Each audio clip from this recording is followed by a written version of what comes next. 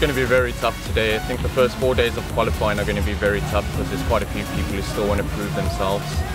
And yeah, it's building up to Olympic Games, so it's going to be the best fleet possible this year leading into Olympic Games. And I feel a little relaxed today. I don't know if that's good or bad, but we'll wait and see till the end of the day, the results.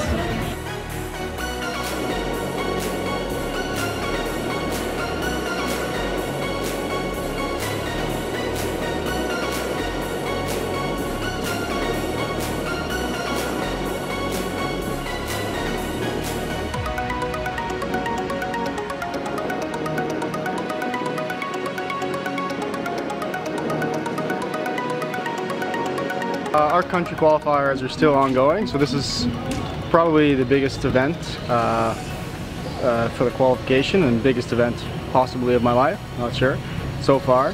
So it's really big, and all three of us are going as fast as possible, and it's going to be survival of the fittest, really.